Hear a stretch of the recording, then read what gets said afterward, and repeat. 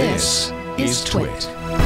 On Halloween, Google's project manager, Jonathan Skelker, began his blog by writing, "It's Halloween and the last day of Cybersecurity Awareness Month." He wrote, "So we're celebrating these occasions with security improvements across your account journey. Before you sign in, as soon as you've entered your account, when you share information with other apps and sites, and the rare event in which your account is compromised." He said, when your username and password are entered on Google's sign-in page, we'll run a risk assessment. And this is feeling very similar to the reCAPTCHA version 3 story that we're going to also cover in more depth here in a minute. He says, we'll run a risk assessment and only allow the sign-in if nothing looks suspicious. He said, we're always working to improve this analysis and will now require that JavaScript is enabled on the Google sign-in page, without which we cannot run this assessment. He said, chances are JavaScript is already enabled in your browser. He says it helps power lots of the websites people use every day. But because it may save bandwidth or help pages load more quickly, a tiny minority of users, and he cites 0.1%, so 1 in 1,000, may choose to keep it off. This might make sense if you are reading static content, but we recommend that you keep JavaScript on while signing into your Google, and actually he says recommend, but yeah, because you can't sign in without it, so we can better protect you. You can read more about how to enable JavaScript here, and then he gives a link to various browsers, how to turn it on. So there was some other stuff too about in his posting about keeping your Google account secure while you're signed in. He said, last year we launched a major update to the security checkup that upgraded it from the same checklist for everyone to a smarter tool that automatically provides personalized guidance for improving security of your Google account.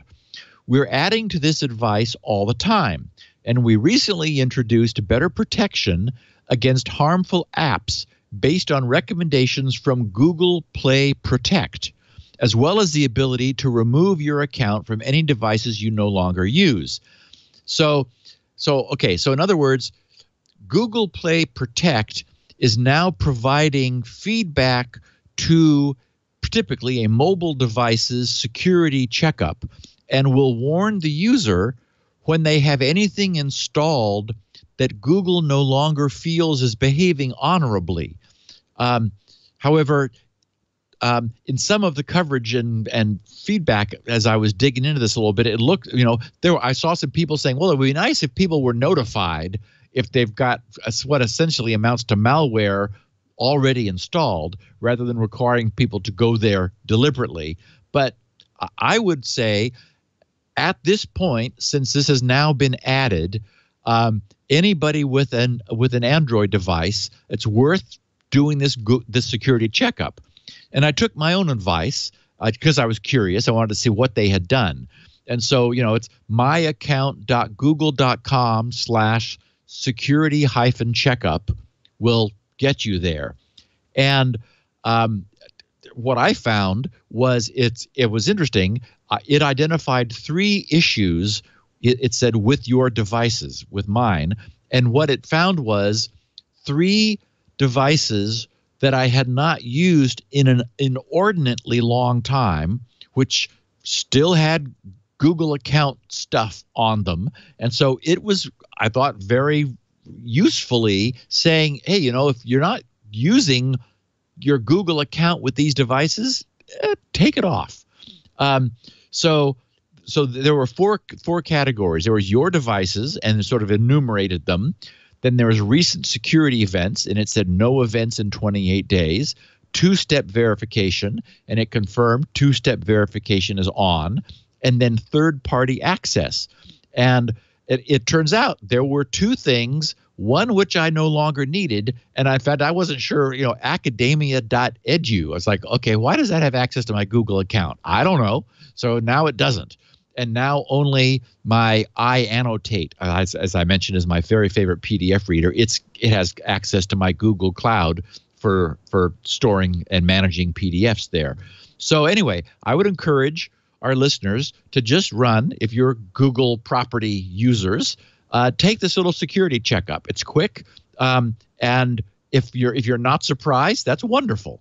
But there may be some things you want to just curate. As we've said, part of being responsible is occasional curation of the stuff that just sort of tends to accumulate over time, because apps don't tend to remove themselves. They're not, I haven't been using the app says to itself, haven't used my access to your Google account for a while, so I'm going to remove myself. No, they don't do that. So it's up to us.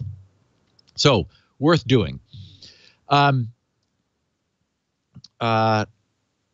also the last thing that he said, I was curious about, so I dug into it a little bit more, and that's this helping you get back to the beginning if you run into trouble.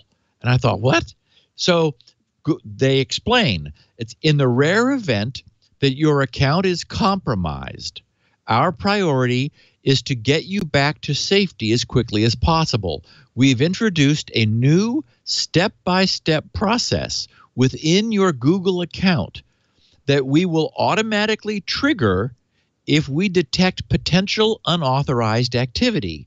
And then they said, we will help you, and there's 4 bullet points. First is verify critical security settings to help ensure your account isn't vulnerable to additional attacks and that someone cannot access it via other means like a recovery phone number or email address.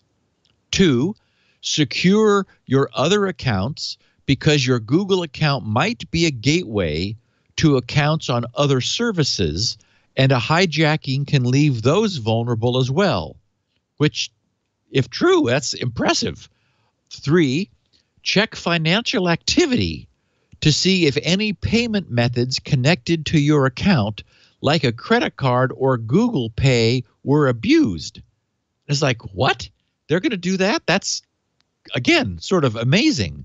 And then review content and files to see if any of your Gmail or Drive data was accessed or misused. So that seems a little more believable, but I have to say I'm impressed. If like Google is saying that they're going to proactively check for like transactions on your credit card or Google Pay. I mean, maybe it's your credit card through Google Pay, in which case it would have to be one that you've given them the information of for Google Pay. So if it right.